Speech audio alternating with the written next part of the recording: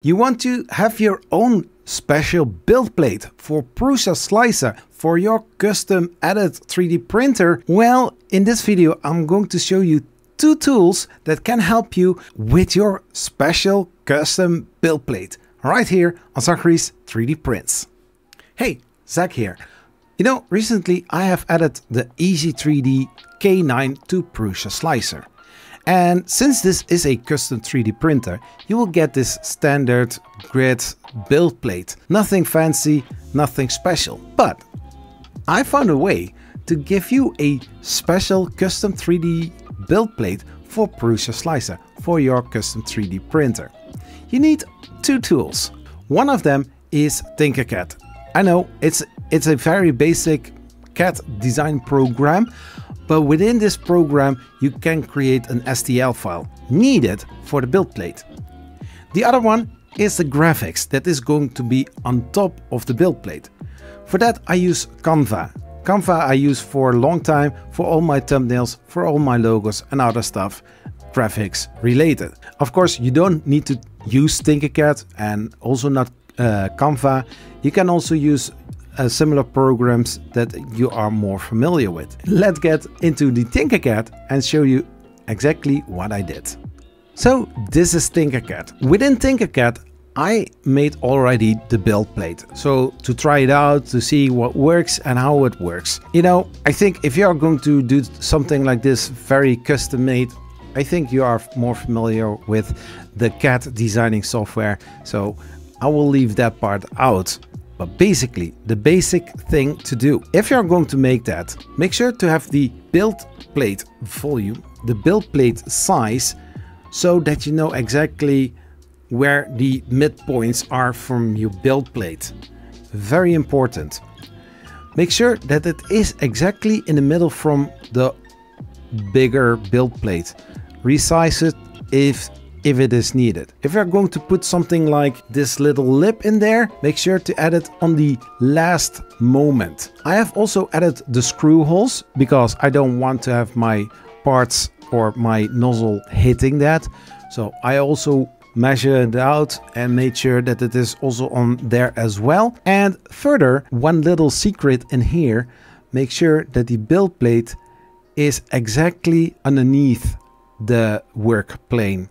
Because if you don't do that, you will get some weird results which you maybe don't like. I don't like it, and I think the same counts for you. So once that is done, you are going to select it and you are going to export it as an STL file. Once selected STL, rename it as you want, but make sure to have a reference to the desired 3D printer and also put it somewhere in the folder so that you don't throw it away by accident. So let's go for the graphics side of the whole thing.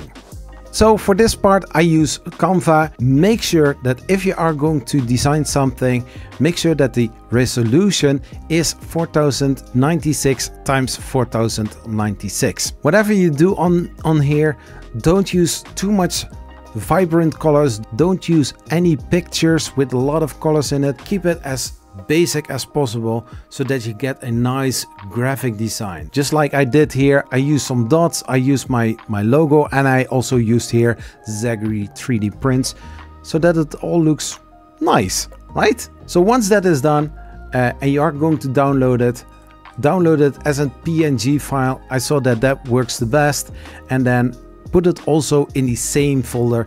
Name the folder like build plate and then the name of the printer brand that you are going to do this for. So once that is done, let's do the part on Prusa Slicer. As you can see, this is the custom 3D printer build plate in Prusa Slicer. And like mentioned in the beginning, this looks very basic, and you know, let's do something about it. So since this is a custom printer, it doesn't matter what you do, make sure that after every change you done, make sure to save it. But we will get later on that. We go to printer settings, make sure to have selected the right printer.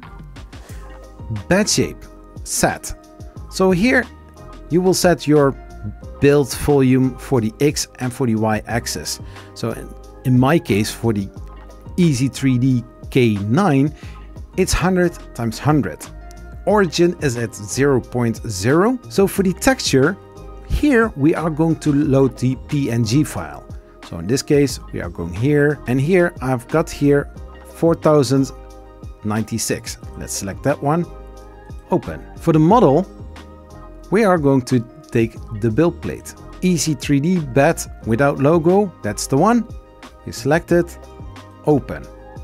So once that is done, we click on OK. So before we are going to change this profile, make sure to have the right settings.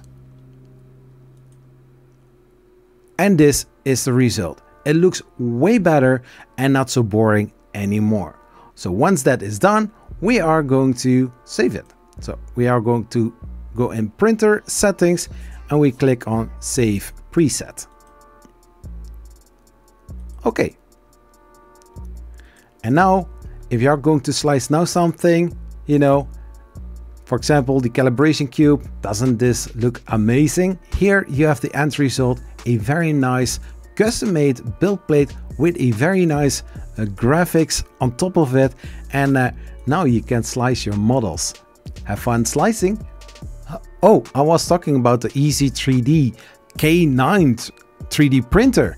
What was my unboxing and, you know, experience with it? Well, check out this video right over here to find out.